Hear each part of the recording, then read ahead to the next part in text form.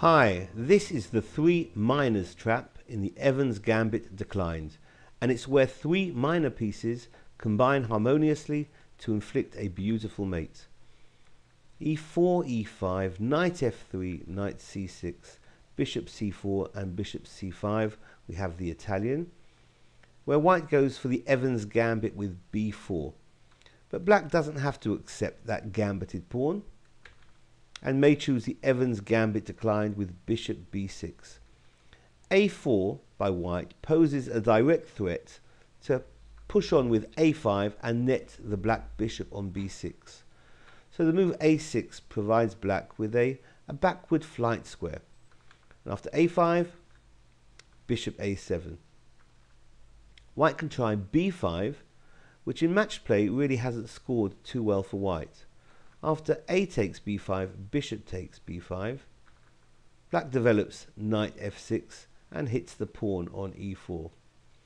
And now white goes for a regular thematic move in the Evans, bishop a3. Bishop a3 prevents black from castling, yet it does also offer black the chance of capturing the pawn on e4.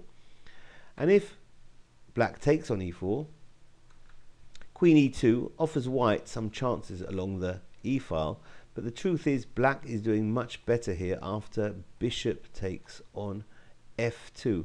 However, not wanting to leave the knight hanging on e4, black can simply take knight takes on f2. This allows white the chance to play knight takes e5, and is more or less equal if black continues with knight e7.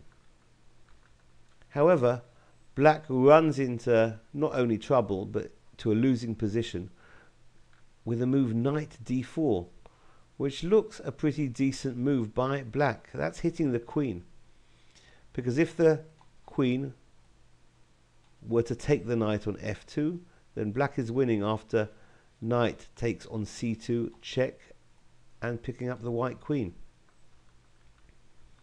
So after knight d4 by black, white has a winning combination with knight takes d7, check, giving up the queen.